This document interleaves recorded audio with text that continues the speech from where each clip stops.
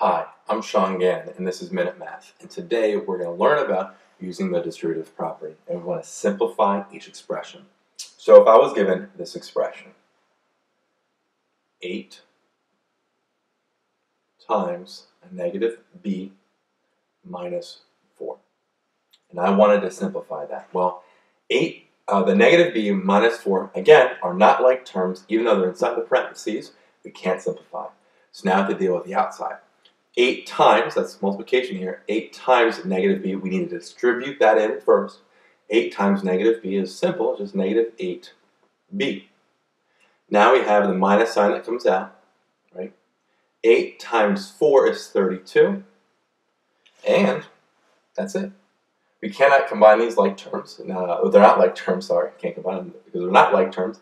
Negative 8b and 32 are not like terms, so we can't subtract them. So now we're done. That's our final answer. So again, let's recap this. So we have an 8 times a negative b first is negative 8b.